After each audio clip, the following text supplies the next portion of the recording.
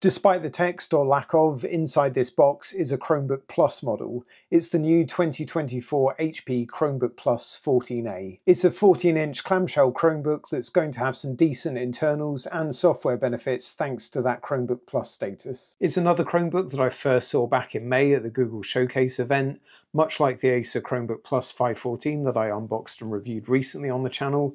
And like that one, it also features the Intel Core i3-N305 processor. I posted on X and Threads last week when this was reduced in Amazon's back to school sale. I'll include my affiliate links in the pinned comment as usual if you want to check it out. For now, let's get into the unboxing and take a look.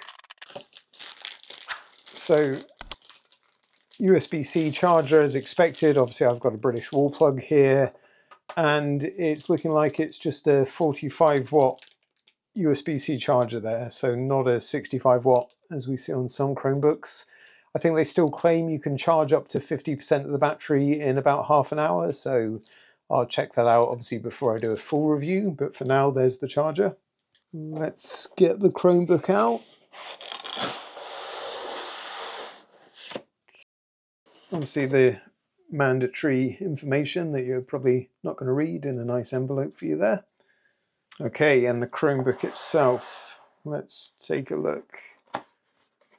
Pop open the kind of eggshell packaging, and here it is. Let's get rid of that.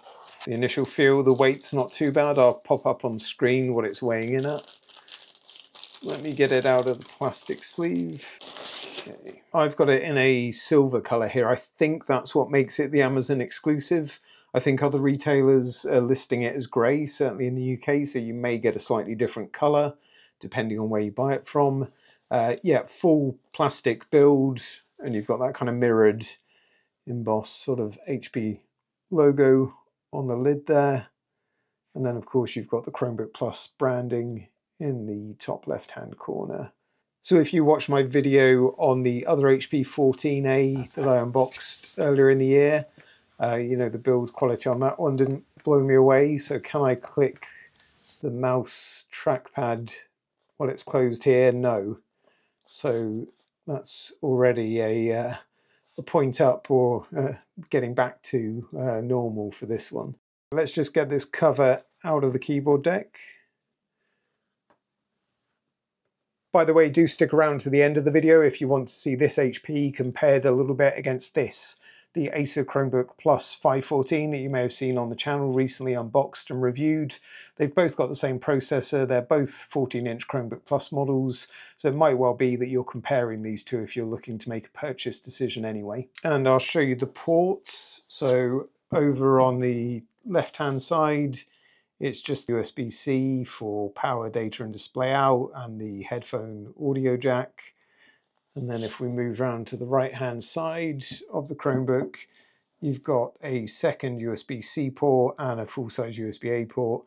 They're all 3.2 Gen 1 ports. No HDMI port, obviously, and no micro SD card slot, so pretty minimal on the ports again. I should mention it's also Wi-Fi 6E and Bluetooth 5.3 compatible, so fairly up-to-date there.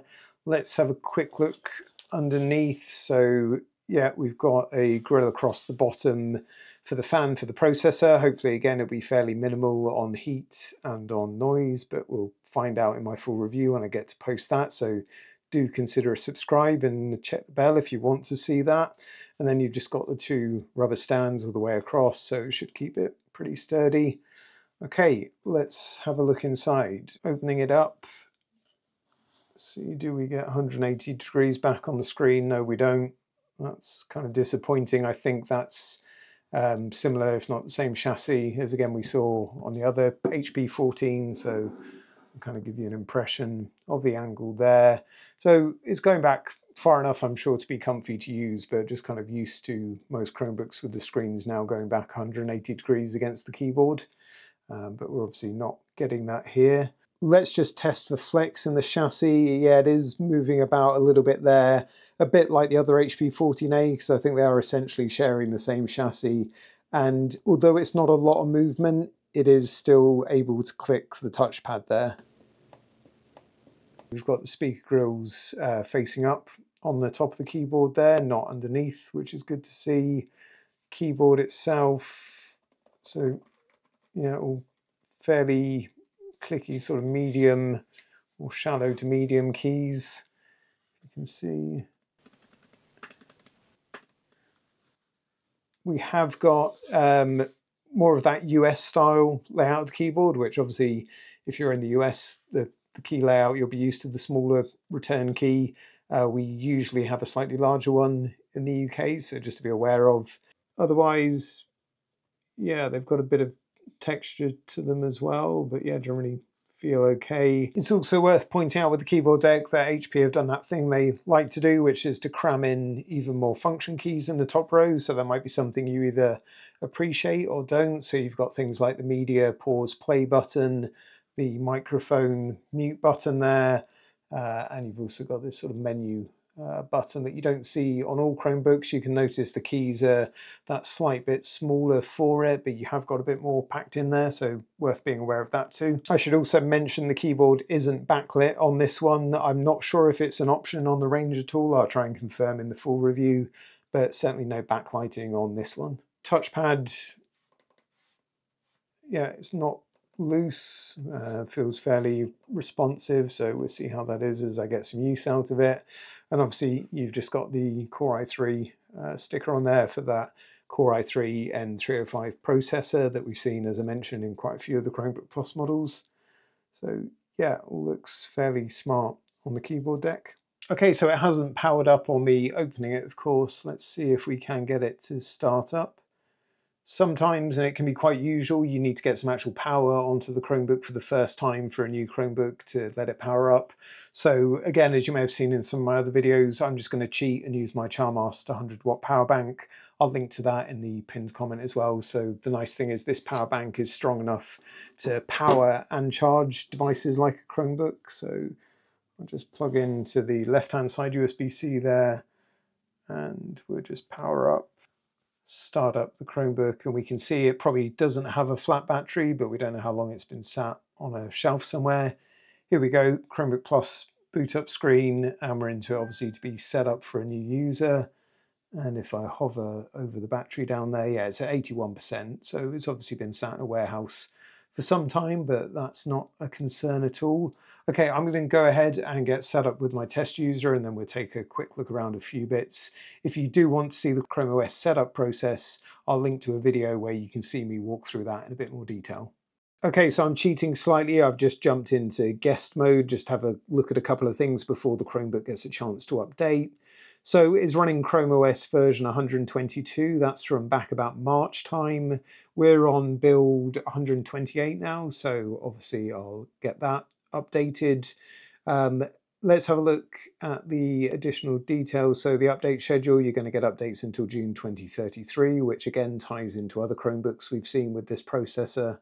And if we go back and jump on diagnostics, so we can see we're at 98% battery health, which is interesting. Let's see if that levels out to 100% or if that's just what that is. Bit odd with it being brand new, and yeah, 0 cycle count, which is good to see. Okay, so let's actually get this updated, and then I'll get set up and logged in with my test user. Okay, just logged in with my test user. While it's setting things up, one thing to mention, there is a Full HD IPS non-touch screen on this model.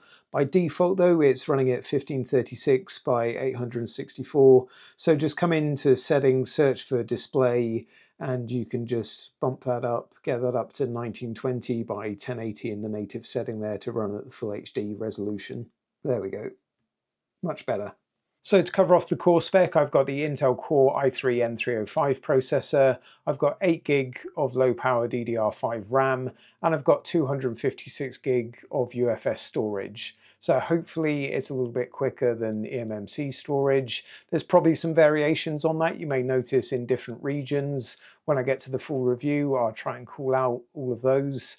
And for the screen, it's a Full HD IPS non-touch screen in a sort of matte finish at a claimed 300 nits of brightness. And I've got to say, so far, just on initial impressions, it does look quite nice. Nice and bright, colors look good, it all looks quite sharp. And it's, yeah, looking pretty impressive for the screen so far, so we'll see what I make of that when it comes to the full review. And at the top of the screen we've got the Full HD webcam, of course, being a Chromebook Plus model, and it's got a privacy slider which operates very easily here. And being a Chromebook Plus model, of course, as well as the hardware meeting a minimum spec, you've also got other benefits like the Gemini app baked straight into the OS. So as a little bonus, as mentioned earlier in the video, here's the Acer Chromebook Plus 514 on the right and the HP, of course, on the left, just to give you a quick visual overview of both of them and a couple of key differences that you can spot already. Do check out the review and the unboxing of the Acer that's already on the channel, and do check, depending on when you're watching this, if you're watching it in the future, look for the review of the HP as well. I'm sure you'll want to be comparing both of these if you are looking to buy a 14-inch Chromebook Plus with the Intel Core i3-N305 processor. So just some visual differences straight away. The screen on the HP here is looking brighter to me.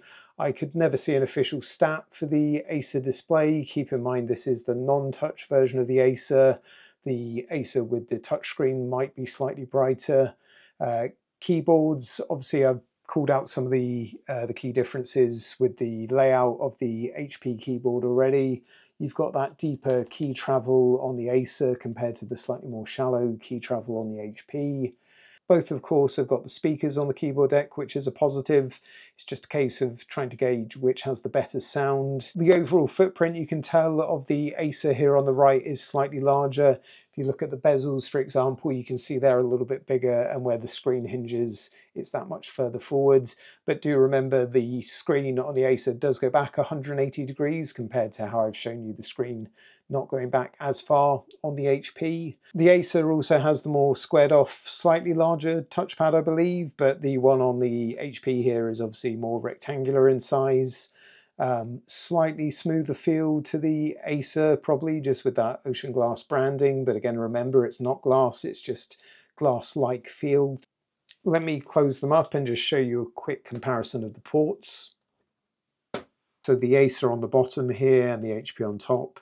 So the Acer has got that slightly larger footprint, and on the right hand side here you can see it's got a full-size USB-A as well as the USB-C and a Kensington Nano port, compared to the HP, which just has the full-size USB-A and USB-C port. On the left-hand side of the devices now, so the Acer on the bottom, the HP on the top again. So they've both got a USB-C port, so they've both got dual USB-C, so you can charge from either side of your desk. But you can see on the bottom there, the Acer also has a second full-size USB-A port, and next to that it's also got a microSD card slot, which doesn't feature on the HP at all.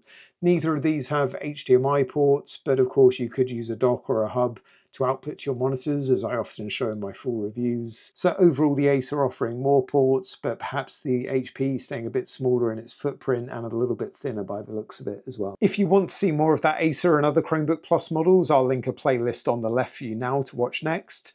Otherwise, if you want to check out the other HP 14A I unboxed earlier in the year, that's the one with the Intel N100 processor. That's on the right for you now. Cheers.